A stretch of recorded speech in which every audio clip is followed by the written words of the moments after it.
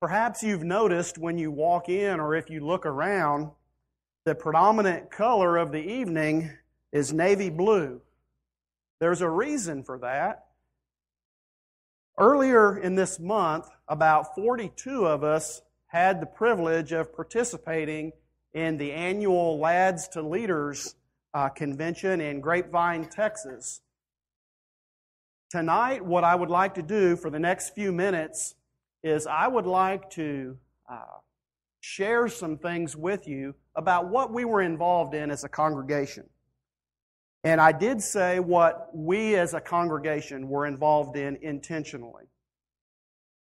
You might not have been one of the 42 that actually got to physically go to the convention, but I am totally convinced that many, many more than 42 participated in this convention.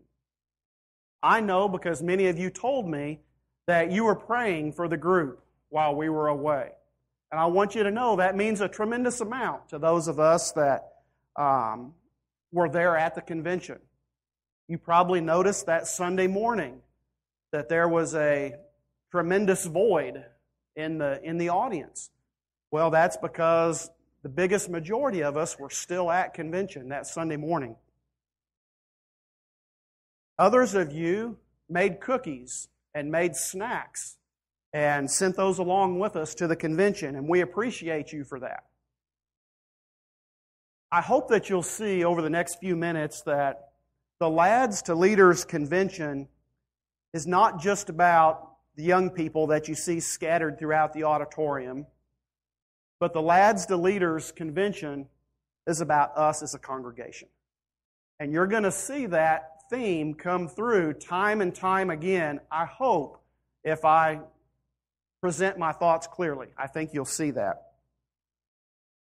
But tonight I've been asked by the elders to give the congregation a little report on the recent convention that we attended, April 3rd, 4th, and 5th in Grapevine. Most of you know this was held at the Gaylord Texan Hotel. Why I mentioned Whitehouse had about 42 people, that's adults and young people, that had the privilege of spending the weekend together. If you do the math real quick, if we had 42 folks there at the convention, our Sunday morning attendance is somewhere in the 220, 230 range.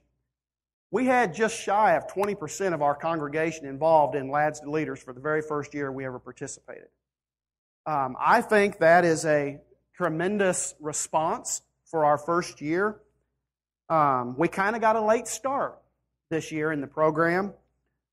I fully anticipate, and it is my goal, that I would love to see this coming year 75 folks from this congregation go to Lads to Leaders.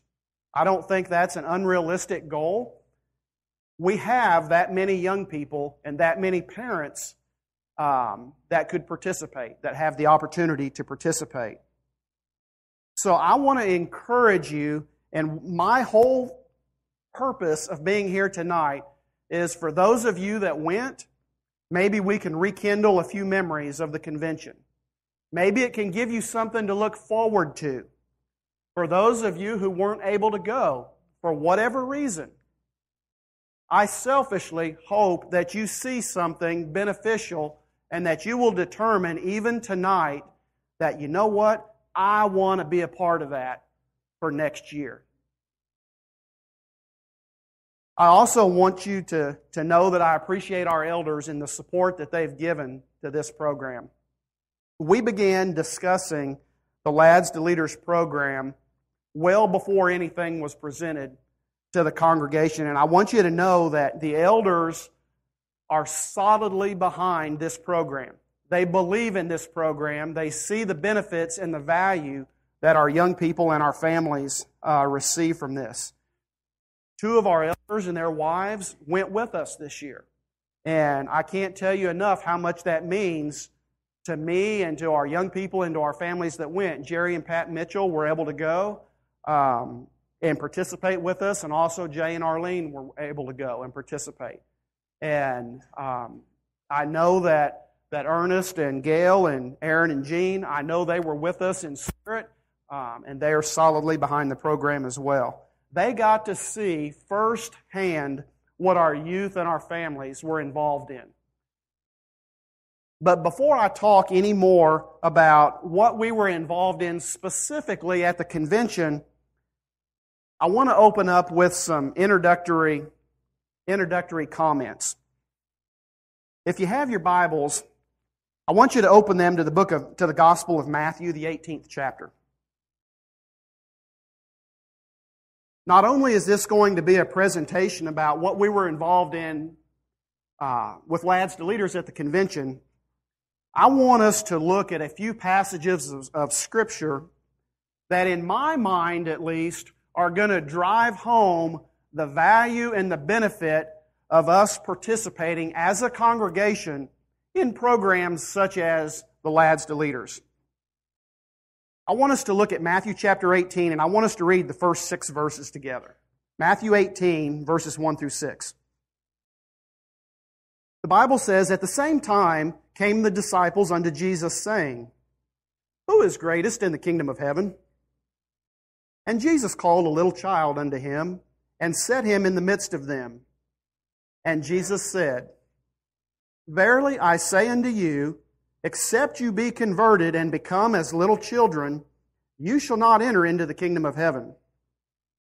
Whosoever therefore shall humble himself as this little child, the same is the greatest in the kingdom of heaven. And whoso shall receive one such little child in my name receives me. But whoso shall offend one of these little ones which believe in me, it would be better for him that a millstone were hung around his neck and that he were drowned in the depths of the sea." If I were to ask you the following question, how would you respond? What is, in your estimation, one of the church's greatest natural resources that in many places is not being used to its full potential? How would you respond to that question? If I asked you, what is one of the church's greatest natural resources, and I'm not talking about in Whitehouse, but in a lot of places, is not being used to its full potential, how would you respond? I would probably get a lot of different answers to that question, depending on your background, depending on where we've had the opportunity to visit and worship in times past. I want to share with you my answer to that question. I want to submit to you that tapping into the vast amount of talent that our young people have just might be the answer to that question. These young people that are sitting over here and scattered throughout the auditorium have a tremendous amount of talent that if we as the church do not tap into, I don't think we're doing them right. And what I want to do, and what I know I'm convinced our elders want to do, is we want to do everything in our power to train our young people and to teach them God's Word and to develop them to their fullest potential so that when they graduate and when they go out on their own, they are faithful, productive servants in the Lord's church. That's what this is all about, nothing else. It's not about awards. It's not about going and having a good time for the weekend, although we do both of those. This program is designed to train young men and young women to be leaders in the church. That's it, plain and simple.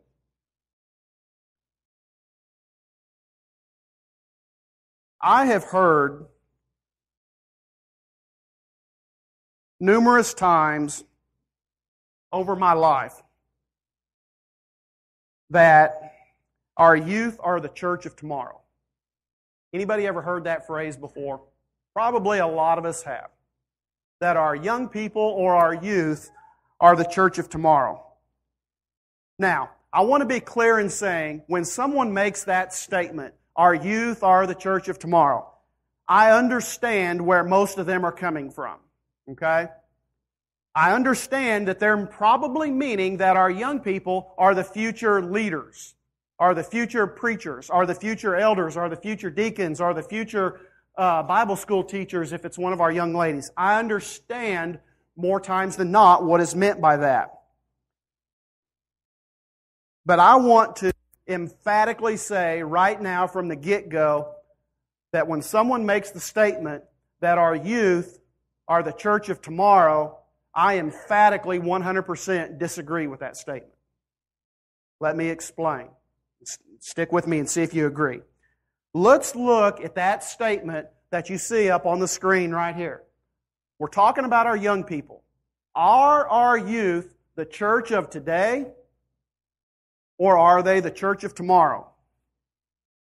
How do you answer, how do you respond to that question? We're going to answer that.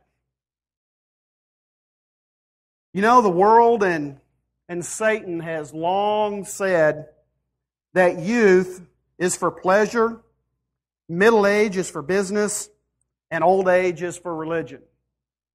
When we're young, what's the motto a lot of times? We live for the moment. Whatever feels good, do it. We can't see past the immediate. When we're in our middle ages, we're caught up in our careers. We're caught up in our families. And then when we become more advanced in years, well, we might have a little more free time for God. We see that all around us.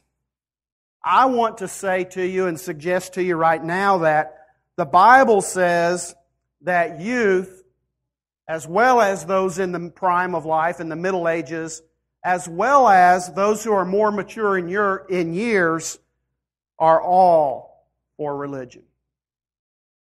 The youngest person in here today is just as important to God as the oldest person sitting in this room tonight.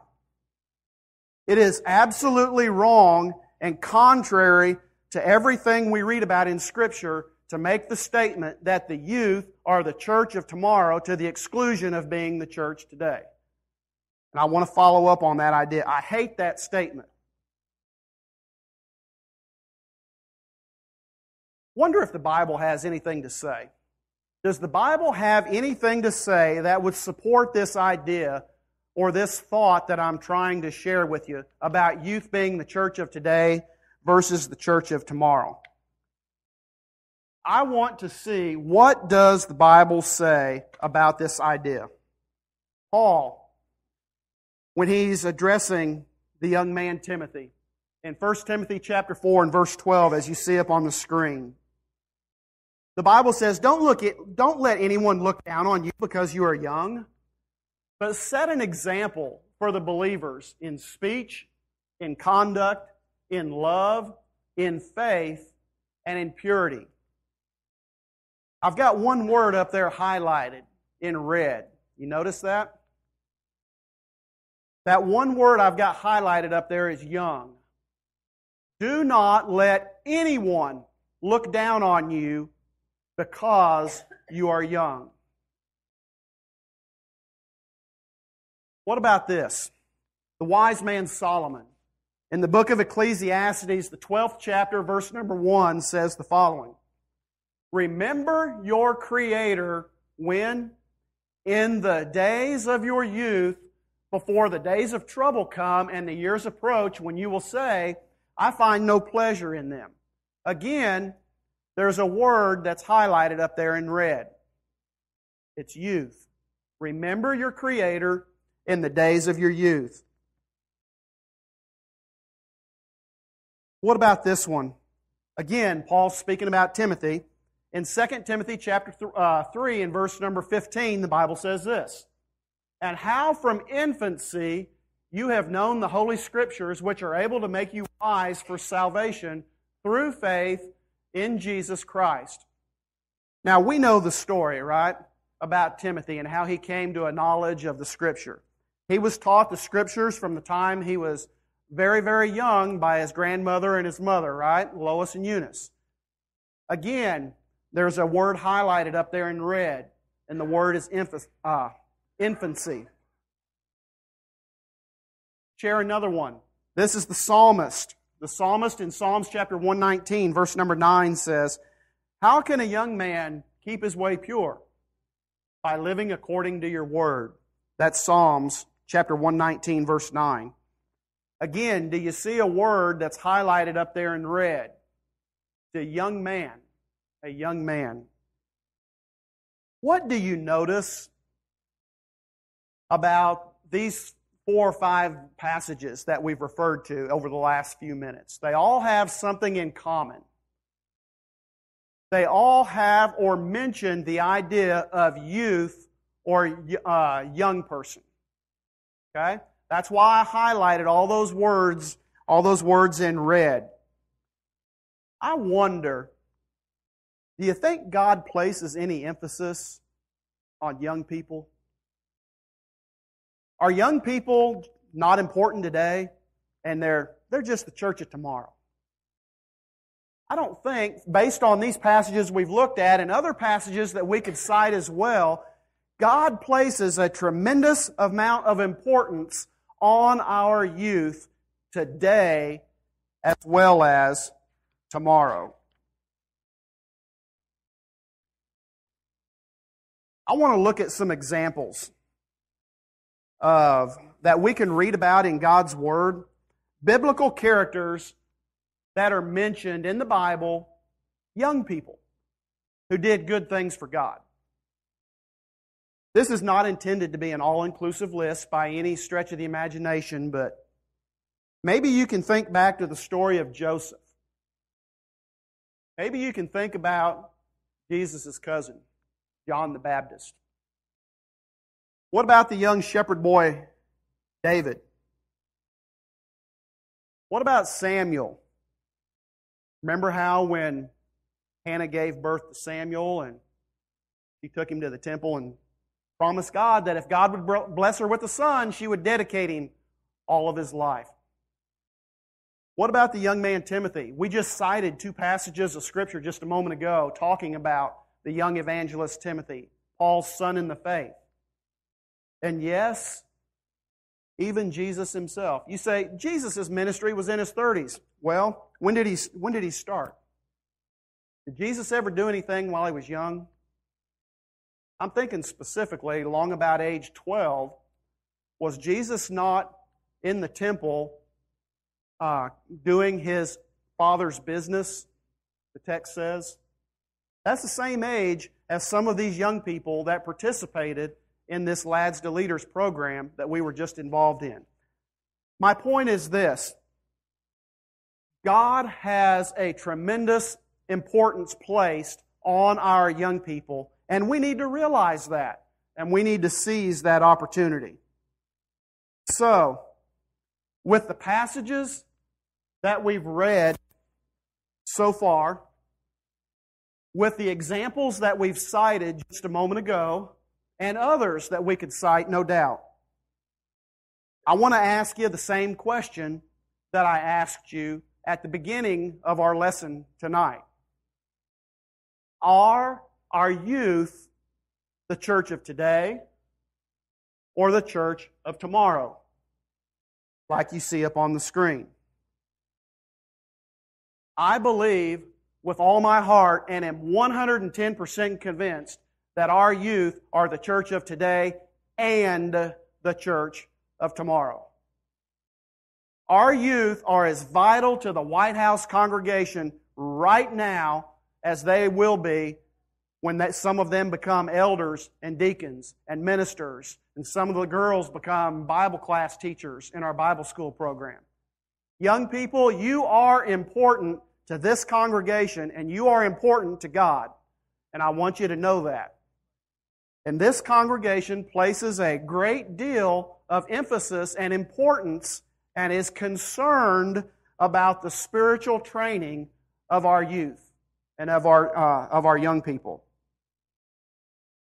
It seems to me to be the part of wisdom for the Lord's church everywhere, not just in Whitehouse, to recognize the fact that we have a limited time span to make a positive impact on all these young people who are sitting at our feet. And I also believe that God is going to hold us accountable should we not seize that opportunity and train our young people in the way that they ought to be trained.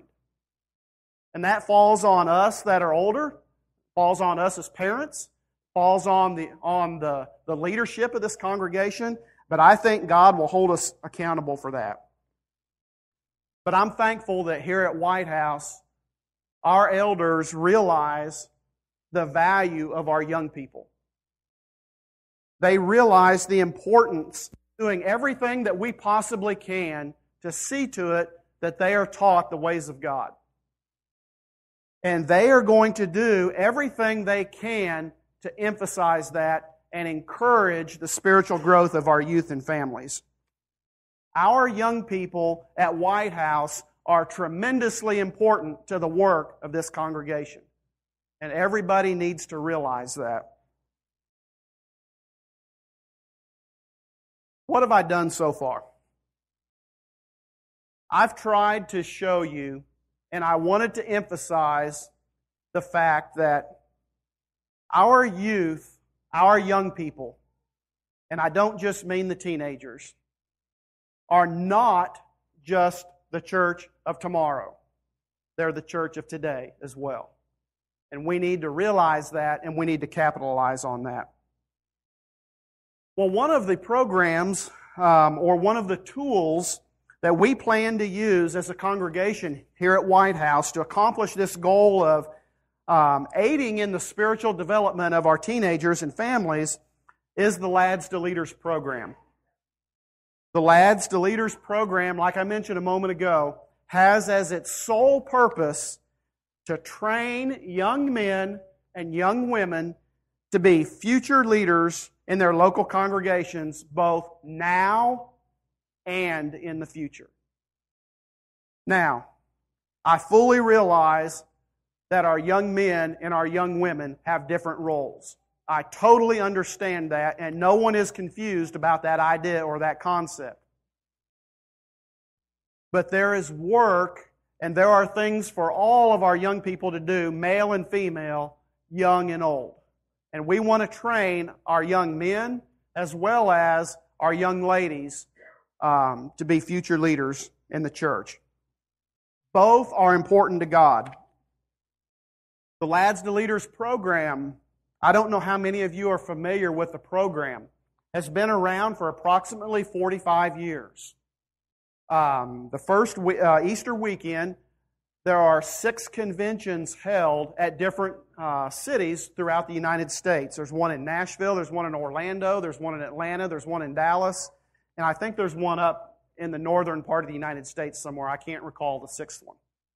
But thousands of young people and their families come together for the purpose of developing their spiritual talents. But I want to emphasize several things here talking about the program. Lads to Leaders is not solely a youth program. Lads to Leaders is not solely a youth program. You say, well, that's what it's called, Lads to Leaders. Yes, that's true. Lads to Leaders is a family program. It develops families as well as specifically young people. It is a congregational program. It builds families and strong young people as it builds stronger congregations of the Lord's body. That's one of a number of reasons why the leadership of this congregation believes in this program so much. Most of you are aware of the fact that kind of our model of ministry for our young people specifically is kind of this, quote, family ministry concept. We don't have a youth minister. We don't have someone who's dedicated to work with just our teenagers. It's a family concept. After all, what does Scripture say, or who does Scripture say the ultimate responsibility for training our children belongs to? Does it not lie with mom and dad? The church's job is not to train our young people. The church's job is to reinforce the training that should be taking place with mom and dad. Okay? That fits our model of what we're doing here at this place. families work together, and you're going to see this in just a moment in some pictures, on various activities that engage discussion among family members, and we believe that that's a good thing. Look at I don't know if you can read this in the back or not, but this little graph says our numbers do the talking, keeping the youth faithful to the church. After all, I mentioned a moment ago, that's what we want to do. We have as our goal for 100% of our young people to remain faithful when they walk out the back doors of this building when they graduate. And it's no surprise here, if teenagers only attend worship services only, this survey says 38% of them remain faithful after graduation. If they participate in other programs, 54%.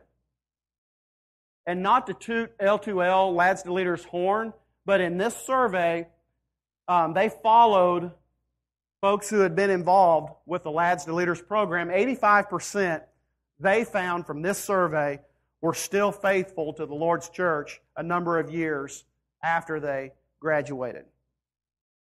This is just a tool. This is just one thing that we can do to help solidify the faith of our teenagers.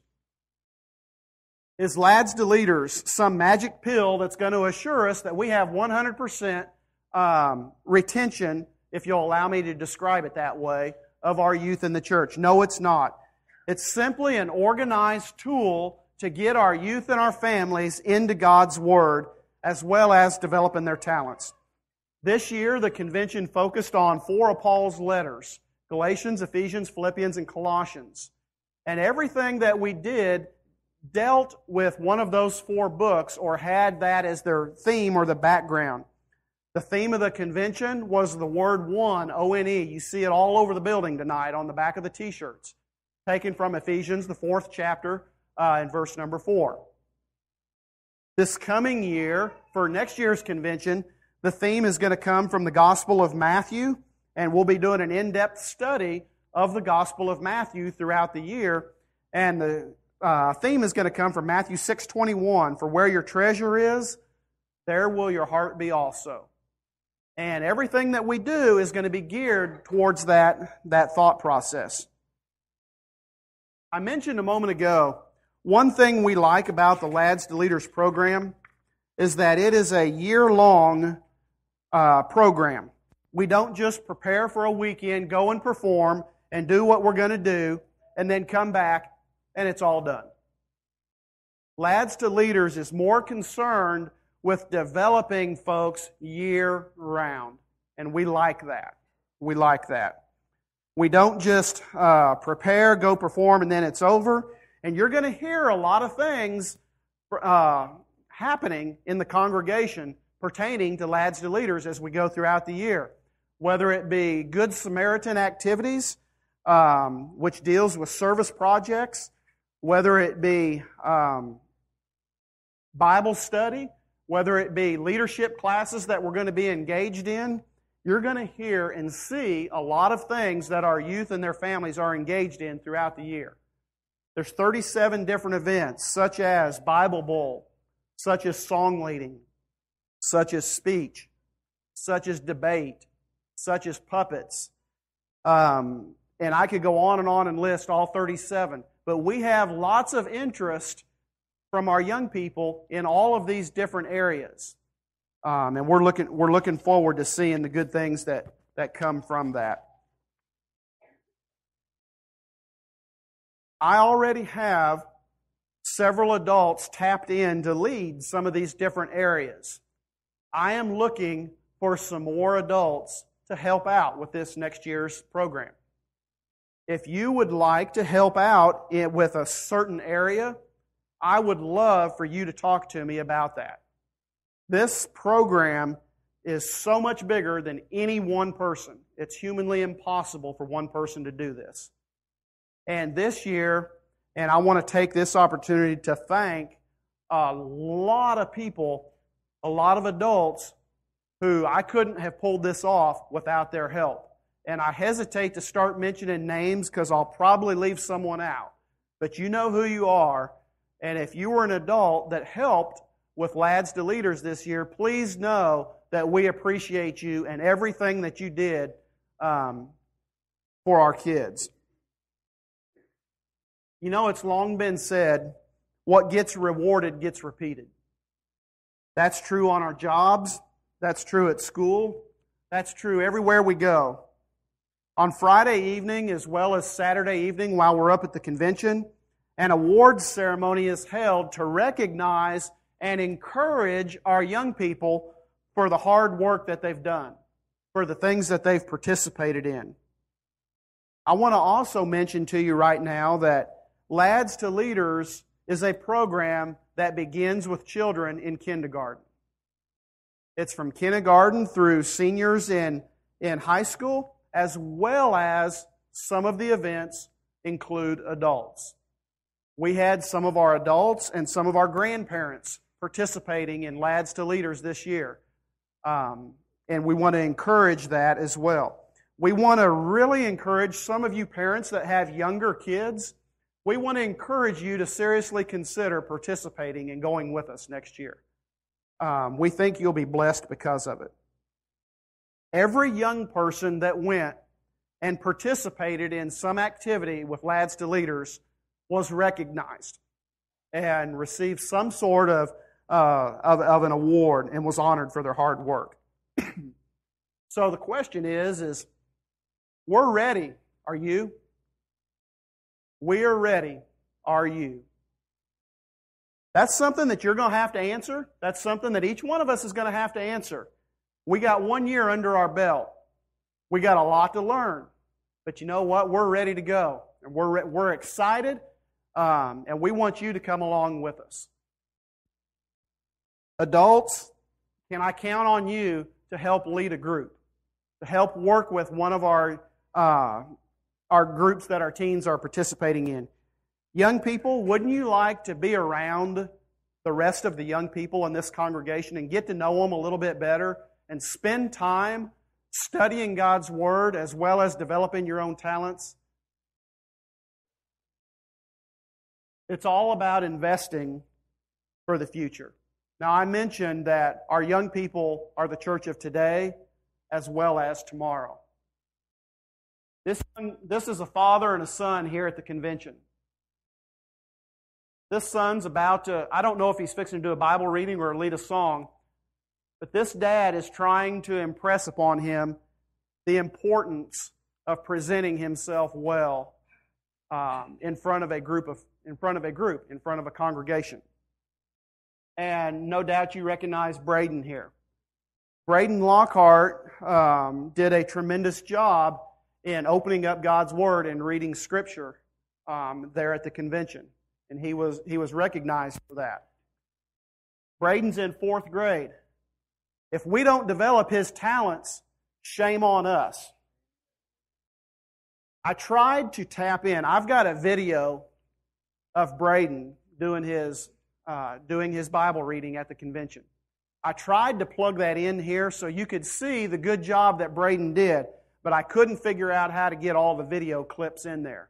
But just know and encourage Braden to keep on studying God's Word, and every time when he has the opportunity to keep reading and not be afraid to get in front of a group of folks and to read God's Word to them. You know, one thing we emphasized over and over again, not only was it the theme of the convention, the idea of one, but we here at Whitehouse are one church family. We're not a Whitehouse youth congregation and a Whitehouse middle-aged congregation and a Whitehouse Oasis congregation. We are the Whitehouse Church of Christ. From the youngest to the oldest, we are one body. We are one family. We sing that song sometimes. I don't know if it's in this book or not. God's family. Sometimes we laugh together. Sometimes we cry together. We're here for one another in this church family. That's one thing I like about this congregation. We are one church. We are one family. We help each other. We build one another up. And we encourage one another. On Friday evening, before the awards ceremony. Every congregation that participates is recognized. Representatives from each congregation carry a banner, and each congregation is announced. The Whitehouse Church of Christ, Whitehouse, Texas, and everybody hollers, and it's an exciting time. And you see a picture up on the screen here. This year, this is our banner here and right here. It's got a picture of some of the group that went with us. And this year, Megan Harris and Braden Kempton carried the banner representing Whitehouse. Next year will be two other young people. But that's a pretty neat thing when they call all the groups and you see who all's represented from all over the southern United States. I mentioned most of us stayed over until Sunday morning. There is a worship service that's held there at the Gaylord on Sunday morning. It is no different than any worship service than the one you had here that same Sunday morning. There weren't skits in the worship assembly. There weren't choruses or choirs or anything like that singing at the worship assembly. Any of you here would have been perfectly comfortable in that worship assembly. Some people, that's the first opportunity they had to worship with that many folks. It's a pretty neat thing. I could talk, and several of you could, for hours about Lads to Leaders and about the experiences that we had a few weeks ago. But I want to thank everyone for your support, for everything that you did in helping our young people and our families and make this year's program a success.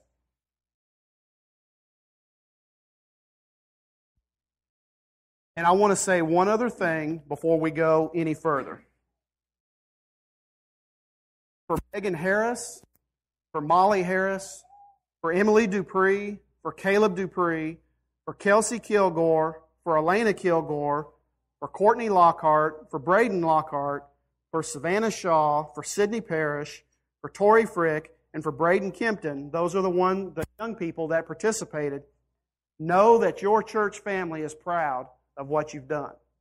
And we're praying for you, and we want to continue to see you guys grow in your faith and mature as Christians. We're excited to see what the Lord has in store for you over the months and the years ahead. At this point, what I want to do is I want to show a short picture montage, and then I'm going to come back up and have a couple of closing comments. So at this point, we're going to go into a slideshow, and I invite your attention. These are just random pictures from the weekend. I hope you'll enjoy this. Salvation belongs to our God, who sits upon the throne, and unto the Lamb be praise and glory, wisdom and thanks, honor and power and strength be to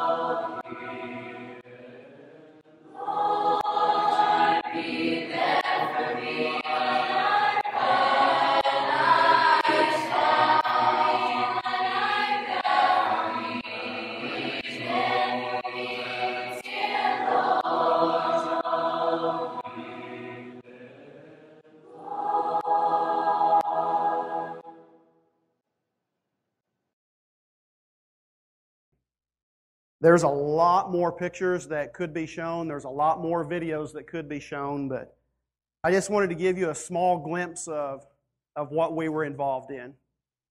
We had a good group of folks go to Lads to Leaders. We've got a good group of young people here, and I know you're proud of them. I know I'm proud of them, and our best days are ahead of us. So I want to encourage you to take every advantage, whether it's Lads to Leaders or any other program, to help make sure that our young people are faithful when they leave after graduation.